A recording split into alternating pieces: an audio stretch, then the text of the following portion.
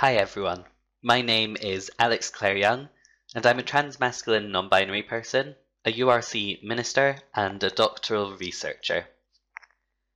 I currently spend a lot of my time exploring the experiences and theological understandings of, and offering support to, trans and non-binary people. I also volunteer as co-chair of the Open Table Network and as a member of the Creating Sanctuary core group. Creating Sanctuary is a pastoral care and safeguarding resource. The core team explains that we pray that through using this resource, our churches will understand more deeply what behaviours and approaches to people from the LGBT community communicate care and welcome, and those which cause harm. The aim is to love our neighbours and learn how we best show that. In this presentation, I will explain why trans safeguarding is necessary, why this is troubling, and how churches might do better at not only including but also protecting trans people. I will refer to my PhD thesis, which will be available to read next year, my own personal experiences, and the Creating Sanctuary Trans Safeguarding in Practice resource, which is available online. Why is trans safeguarding necessary? When I took part in an ecclesial project by, in part, telling my story with Jo, my wife, on film, my personal safety was impacted by a member of the church and the Christian charity that he works for. He released a video which misgendered us, questioned our fitness to minister, described us as evil, and suggested that church members should have nothing to do with us. This led to credible threats to our safety and even our lives. This was not the first time that I have been at risk in church. When I was a teenager, a church trip abroad, which lasted for 1 month, was used by youth leaders as an opportunity to attempt to convert my sexuality to heterosexual. This left me with severe anxiety, severely impacting my young adult years. I still struggle with anxiety to this day. I've experienced microaggressions, small incidents that build up to cause real harm in every church that I have ever attended. I'm not alone in my experiences.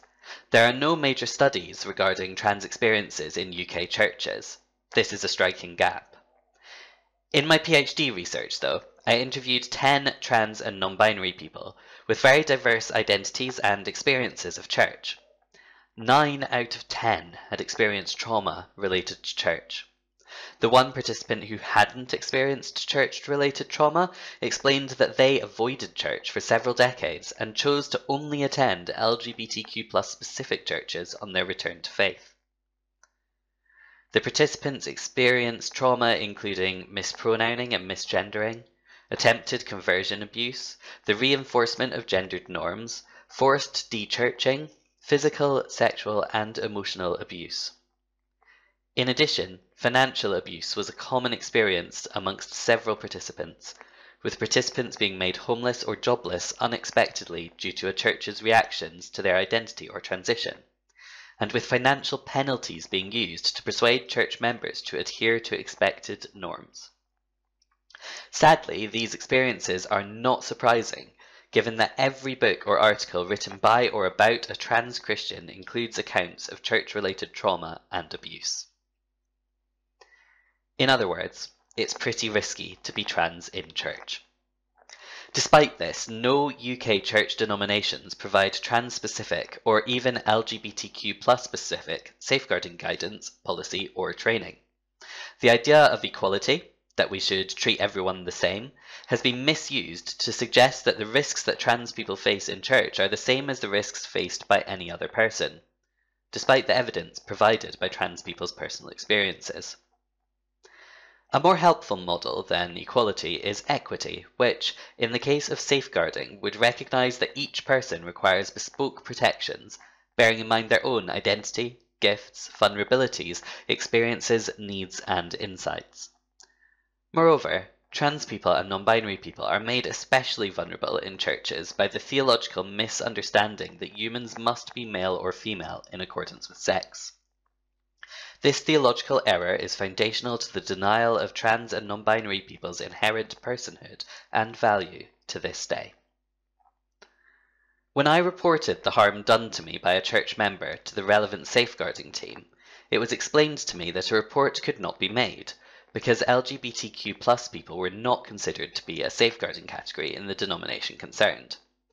This meant that I had no support in my subsequent need to report the incident to the police, which I had to do given the credible threats that I was experiencing to my safety and the safety of those around me. I have still received no support from the denomination concerned. The fake news that LGBTQ+ people are not relevant in safeguarding policy and practice leads me to my second question. Why is this troubling? I hope that you will agree with me that the accounts of harm mentioned above are inherently troubling, given the sanctity of human lives and the duty of care that churches have for their members.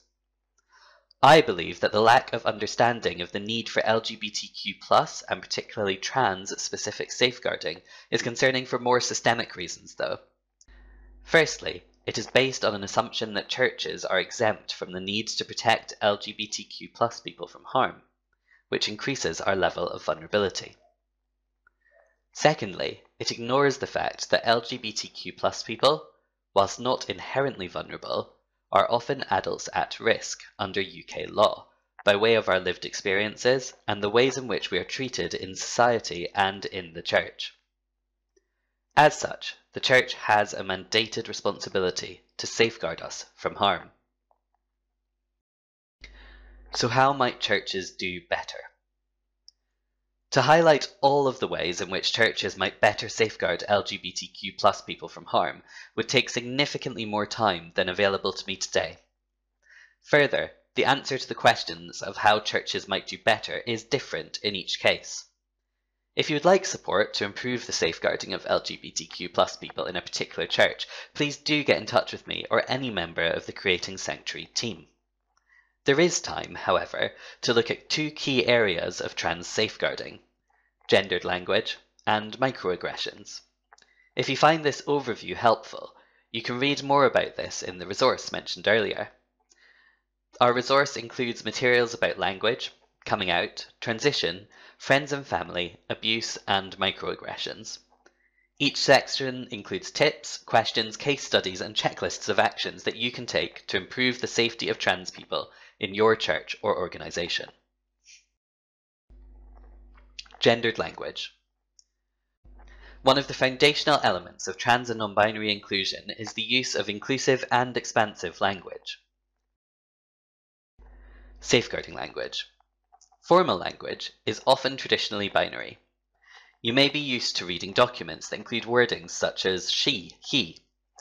It's increasingly important to ensure that safeguarding language includes people who are non-binary or avoids dividing people by gender. This might mean changing she/he to they, or using they/she/he. It is also important to understand the implications of binary policies. It's increasingly unhelpful to have a rule that separates men and women. It may be more helpful to focus on policies that can apply to all people, regardless of gender, reflecting the appropriate local and denominational safeguarding policies. It is also important to consider the use of gendered language in church more generally. Whilst this is not a safeguarding issue per se, the repeated and exclusive use of binary language can be microaggressive to trans people and over time may cause harm. In 1984, the United Reformed Church agreed to use inclusive language for people. In 2014, the URC built upon this and asked all congregations to use inclusive and expansive language and imagery in worship, both when referring to God and when referring to people. Despite this, local practice varies. This is just one example. Every Christian denomination is at a different point on the journey towards inclusive and expansive language. It is vital that as this topic is discussed, the effect on trans people is considered. Churches should remember that trans people, including non-binary people, are created in the image of God, and that many people identify as neither or both male and or female. Church language should reflect this as much as possible in order to properly include trans and non-binary people and to limit microaggressions. Microaggressions. Microaggressions have been around throughout history, but are only just beginning to be recognized in the fields of sociology, mental health, safeguarding, and inclusion. Although the risk of high-level abuse is known and must be taken seriously, trans people are also at risk of repeated incidents that, in isolation, appear to be small, but, as they build up over time, can have serious effects. It is vital that the safeguarding of trans and non-binary people includes mitigation against potential microaggressions. Binary language, activities, and assumptions can all be microaggressive to trans people. Using varied language, keeping activities gender neutral or mixed gender wherever possible, and avoiding assumptions are important ways to mitigate against these microaggressions. Representative fatigue is the exhaustion caused by being continually asked questions about part of your identity, or being regularly asked for advice about people who hold similar identities. Trans people can be expected to speak for all other people when, in reality, we are all individuals. Trans people can feel as though their transition is the only interesting part of themselves.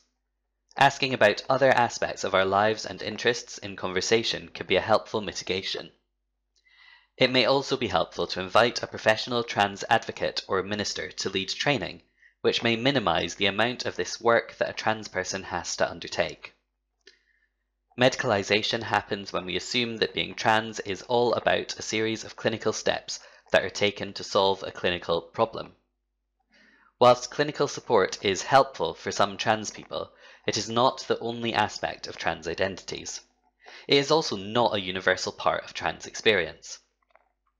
It's important to avoid asking trans people about personal medical information, and to see being trans as an integral part of a person's identity, rather than as a problem. Following the breadcrumbs of delight. There is a trope in media and popular culture of trans suffering. To fully explore trans safeguarding and keep trans people safe, it has been necessary to buy into that trope to some extent, to consider the ways in which trans people have suffered in churches and faith spaces. The reason we do this, though, is to make space for trans joy. One of my research participants describes his transition as a joy-filled journey towards euphoria, rather than a retreat away from dysphoria. He explains that he is simply following the breadcrumbs of delight. I would like to encourage you to use the Creating Sanctuary Trans Safeguarding in Practice resource in your church or faith group, to take trans safeguarding seriously, and to make space for trans people to find some breadcrumbs of delight in spaces that welcome, love, and care for us. Thank you.